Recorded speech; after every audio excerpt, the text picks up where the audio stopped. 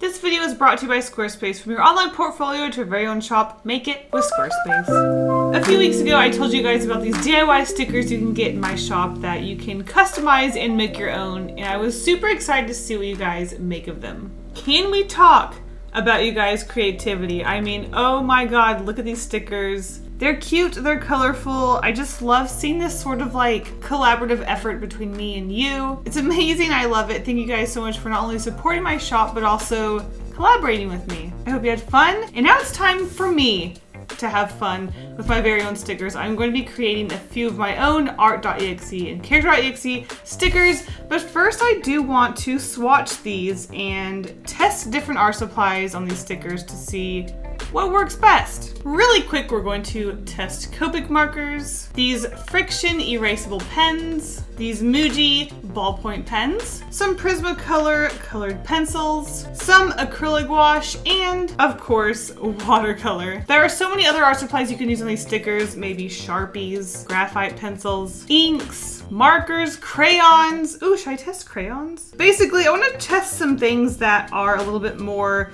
absorbent to the paper, see what works. It'll be a quick test, so let's get into it. Okay, let's test these Copics. Really quick, let's just do a swatch, see how the paper handles Copics. Oh, have these been stored upside down? Uh-oh, I think these have been stored this way, which is not the best way to store them. Let's put a little bear on here. Okay, there is our interesting swatch. It looks like the Copics do dry, so minimal bleeding? Yeah, would recommend Copics. Next up, I do want to try out these erasable pens. I know pens work really well in these stickers, but do they erase well? All right, let's test it. We're going to do quite the scribble. All right, I'm gonna let that dry.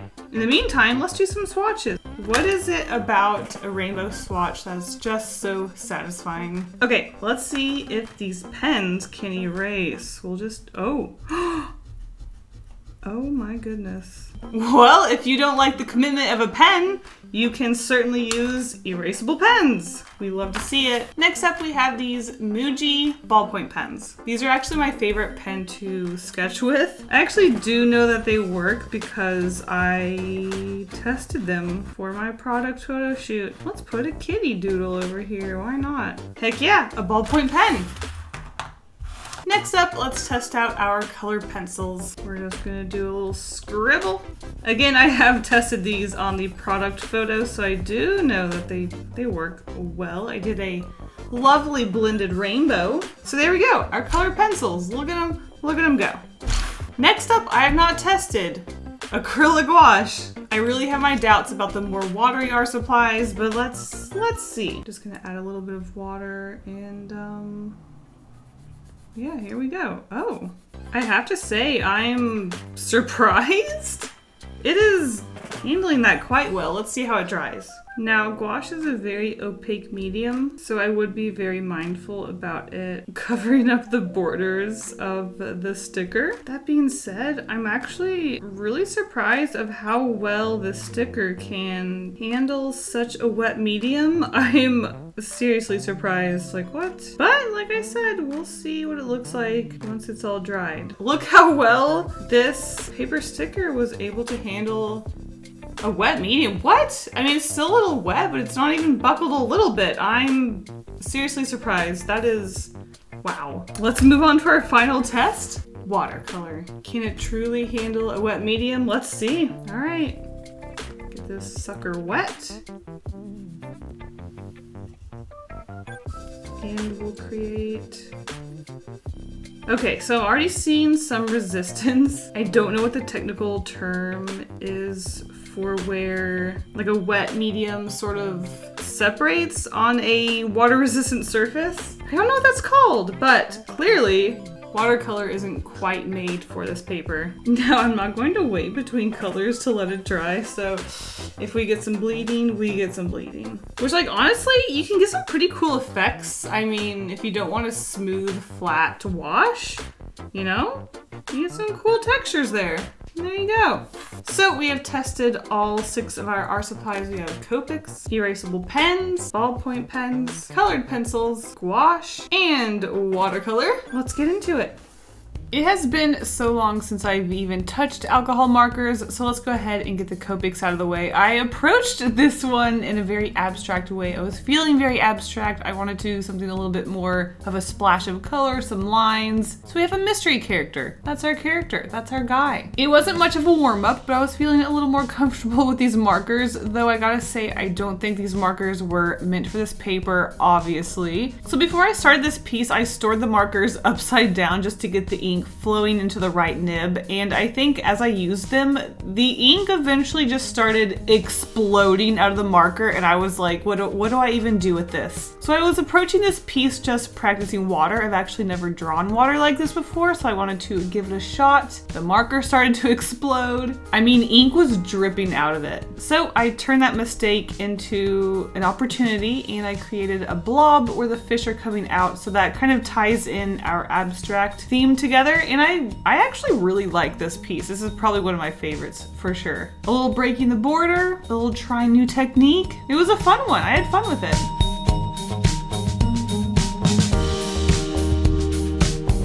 Next up, using our friction pens, I actually did this piece first because I just needed something forgivable, something that was erasable that I could practice with. So going into this piece, we have our business ghost man. It's a guy with a ghost for a head, and he's got some buddies. I thought I would do some texture to background instead of just completely black. It turned out pretty cute. He's not very social because he is a ghost. He scares everybody. He is very smart though, super smart. And that's it. That's our business ghost.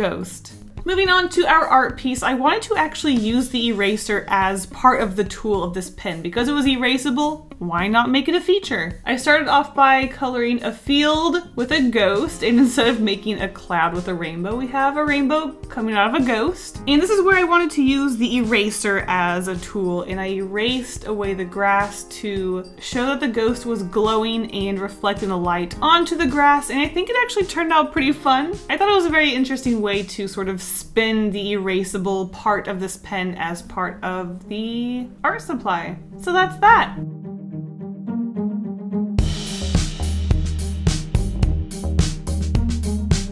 Before we move on to our other 4 art supplies, I want to give a huge thank you to the sponsor of this video, Squarespace. Without Squarespace, I wouldn't have a shop. And if I didn't have a shop, I wouldn't have these amazing stickers that I'm creating with. If you're an artist, and I assume you are, you need your own portfolio or gallery to show off your art. It's so easy to do. Just choose a template. They're super customizable. Make it your own. Connect all of your social media accounts so everyone knows where to follow you. And when you're ready, you can even start selling your art. That's right, sell your art. Head to squarespace.com for a free trial. When you're ready to launch, go to squarespace.com/KaseyGolden to save 10% off your first purchase of a website or domain. Link in the description. Thank you so much to Squarespace for sponsoring this video. Y'all, make a website. While you do that, let's continue creating.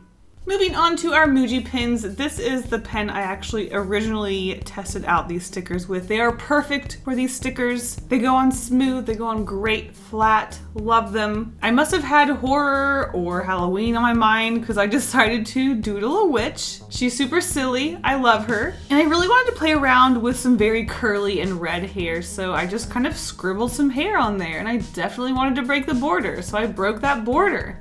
It's a witch, y'all. She's got a broom, a cauldron, and a mystery potion. Would you drink it? I wouldn't. Moving on to the art.exe piece, I thought I would continue on with our witch theme and also make it very cool, so I focused on blue colors for this piece. We've got some trees in the foreground, and in the background we have our witch flying. It is just a silhouette of our witch. I used the negative space of the cloud to help pop that witch off because black on dark blue was going to be a little hard to see, and then added a few details of just some grass and flowers sticking up from the snow. This piece is super adorable.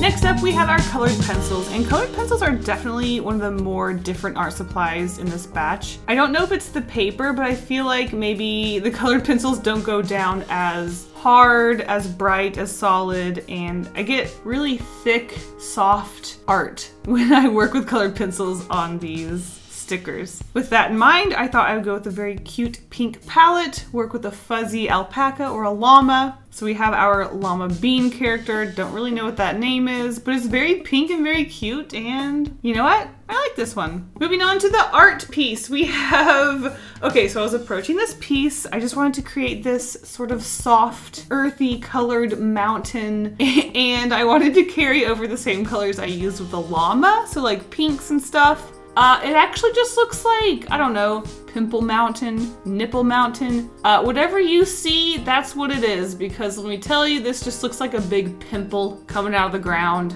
So take that information and do with that as you want. I do like the colors, it just, I see a pimple.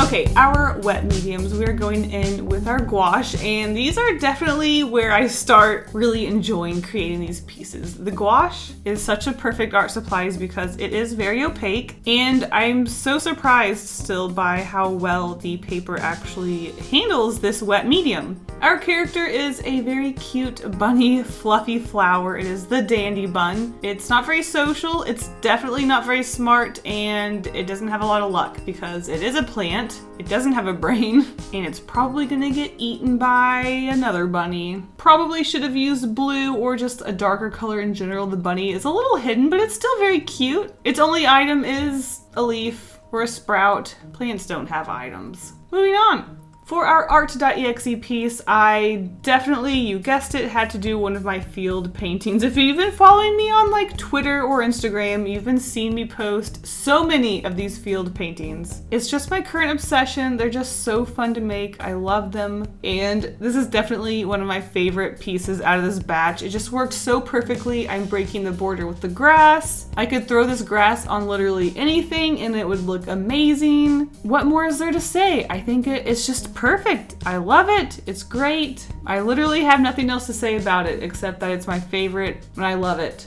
Have I said that already? Let's move on.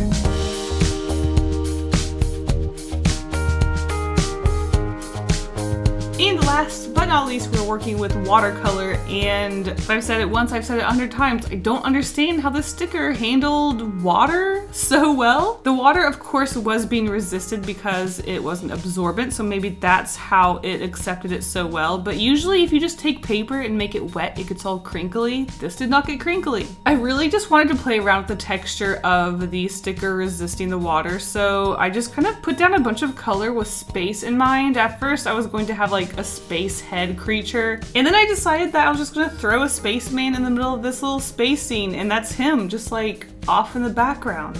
He's not very social because he's literally all alone in space. He's very smart because he's a spaceman, and he's also pretty unlucky because he's lost in space. This one's really silly, and I wanted to play around more with space because I felt like I didn't use bright enough colors for that first piece. So for our art.exe, we have just a space scene. Pretty simple. Threw down some water, some colors. My one regret is that I kind of wish I did leave the planets just the paper color. I noticed that the Micron pens were having a lot of trouble drying completely because once I put watercolor on top of the pens, they did start to smudge a little bit. So I would keep that in mind if you do use these. Maybe do the pen second. Other than that, there it is, our final sticker piece.